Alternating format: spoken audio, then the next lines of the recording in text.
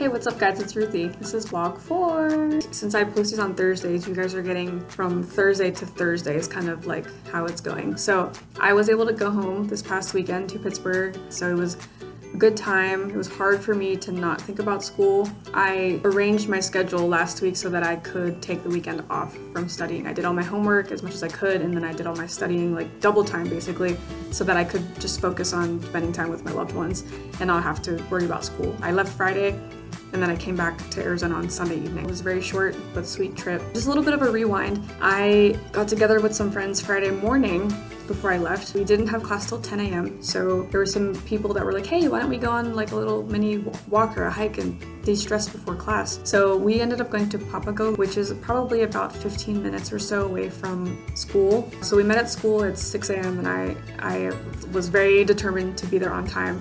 I ended up waking up later than I wanted to, and I was like, oh man, they're gonna leave without me and stuff. And so I got there at like exactly like 5:58 in the morning or something like that, and I was the first one there. So I was really thankful that I wasn't late because I don't like to be late. When we got there, it was more of like a walk. It wasn't like an actual hiking. I know, like, it's not something that I have ever really done before, so I was kind of nervous. I was asking like, what should I wear? Like, what should I bring?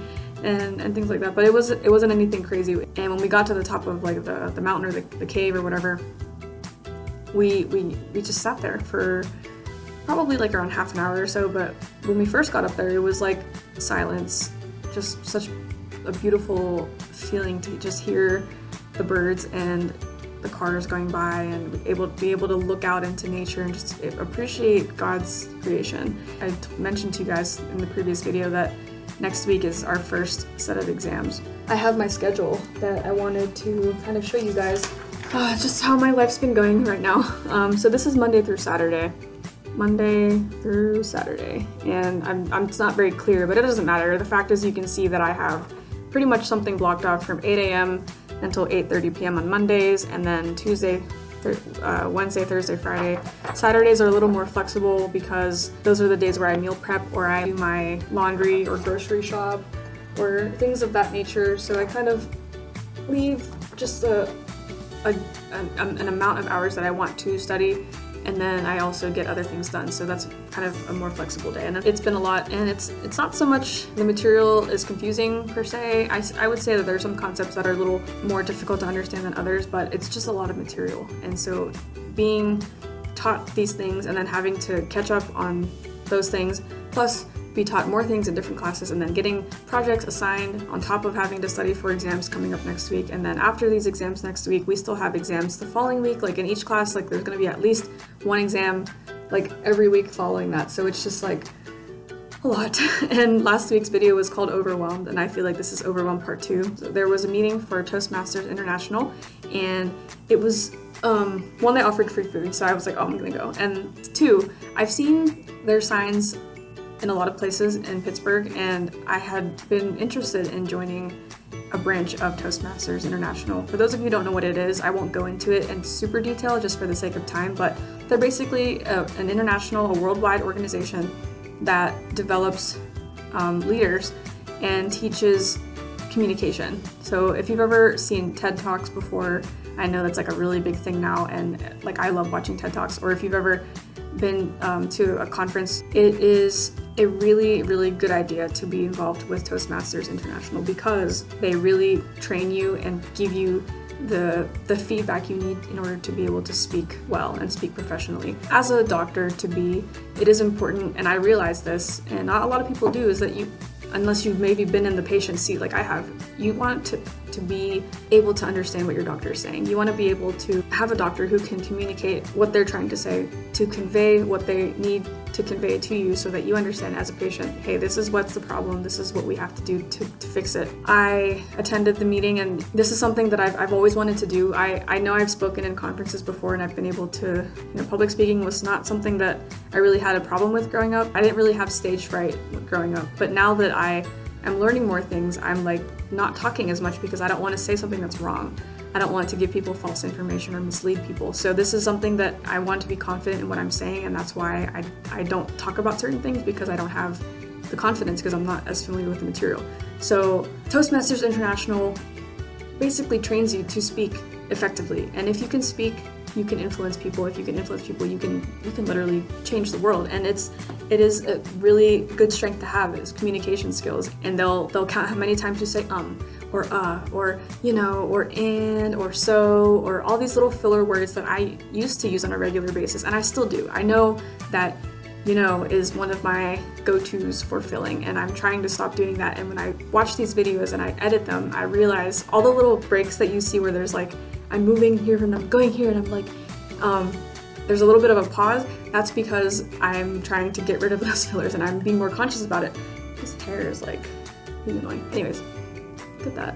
I wore my hair up today, and so I took out my ponytail for this video because I don't like how I look in a ponytail. Anyways, so this organization is something I've always wanted to involve myself in, and so this is something that I look forward to because I love to improve myself, and I love feedback on myself. I like people to critique me and say like, oh, you did this, or you flip your hair too much, or you blink too much, or you are distracting in this sense. And I'm all about being professional. I'm all about being able to communicate effectively to people, because that's what this is about. You know, life is not about being in your own little box and just living your life the way you want to do it and never ever having to interact with other people. If you want to be an influence, you need to talk to people, and you need to be able to communicate and convey a message and be able to be professional about it, and be able to influence your audience, whether they agree with you or not, but at least they will listen to you because they're like, oh, this girl's confident, she knows what she's talking about. But whether I agree with her or not,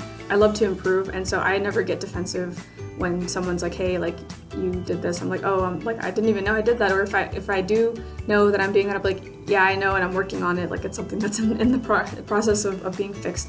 And I know it's never an overnight thing, but for example, I used to smack my lips a lot. I used to go like in between each word, and speaking through a microphone, like, those sounds are amplified, and so it's like, you need to stop doing that. And I was hearing myself, and fortunately these events that I was speaking at were filmed, and so I could actually hear myself talking, and I'm like, ew, I do that? Like, ew, this is so... There's a lot of things that I know I need to work on, and this organization is great because it is going to help me to communicate more effectively. And I think it's important for all of us to have that confidence when we stand in front of, whether it's 10 people, whether it's 10,000 people, whether it's just your cat or your dog. We need to be confident in what we're saying and be able to speak in a professional manner. I'm just very thankful for this. I know my exams are coming up next week, so I don't have too much to talk about as far as what's going on with school, other than the fact that I've been studying.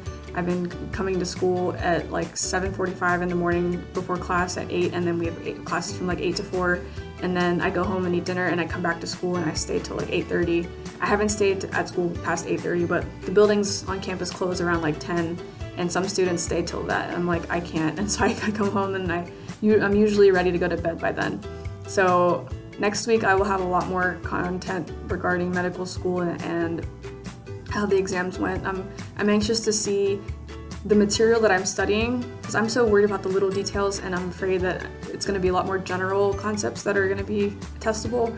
So I'm anxious to see what it is going to be like, and so stay tuned for that, for those of you who are watching more for the medical school content versus like the Ruthie's life outside of medical school content. There's a mixture of both, and you know, it's good to have a balance. But I think that will be it for today, because I need to leave to go to study session for my biochem quiz tomorrow. I have a lot going on.